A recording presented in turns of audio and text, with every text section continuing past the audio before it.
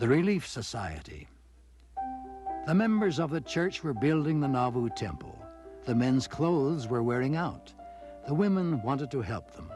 One woman said she would make clothes for the men, but she did not have money to buy cloth. Sarah M. Kimball said she would give the women some cloth. Sister Kimball asked other women to help. The women had a meeting in Sister Kimball's home.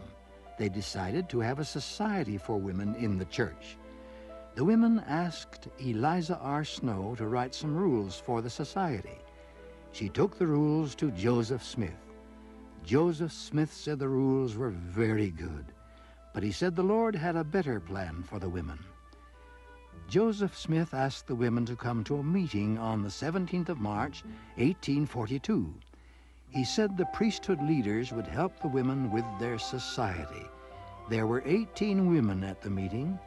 Emma Smith was chosen to be the leader of the women.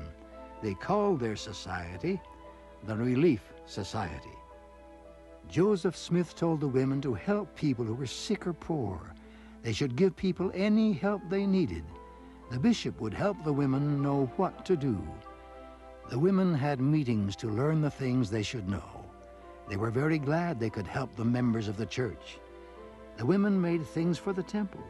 They made clothes for the men who were building the temple. The women took food to people who needed it.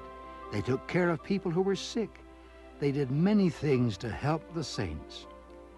Women in the church can go to a relief society. They help people. They learn about the gospel. They learn about people in other lands. They learn about good books, music, and art. They learn how to make their homes better.